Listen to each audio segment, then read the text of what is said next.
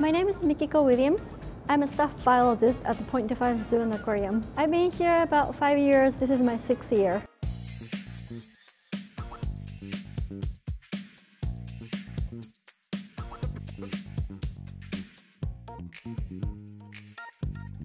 Octopus is a very smart animal, so they need to keep occupied their mind.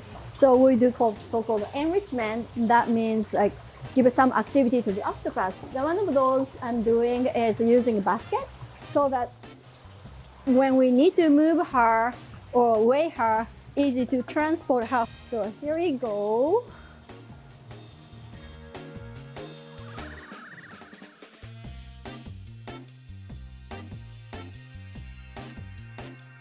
As she grabs it, I will give her a reward. Here you go. And when I started this training, she was really good at getting into the basket.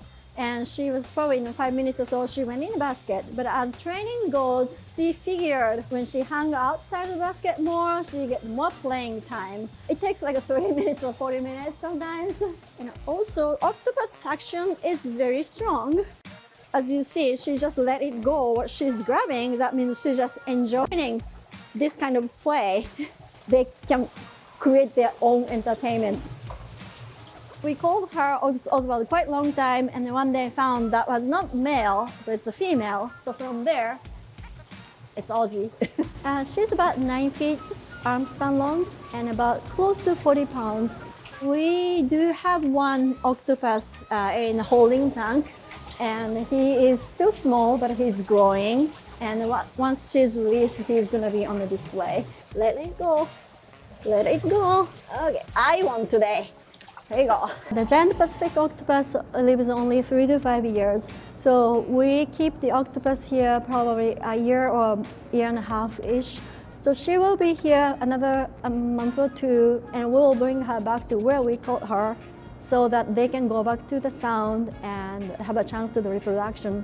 So they mate only once in lifetime, and then female lay the egg and then tend the egg until she dies.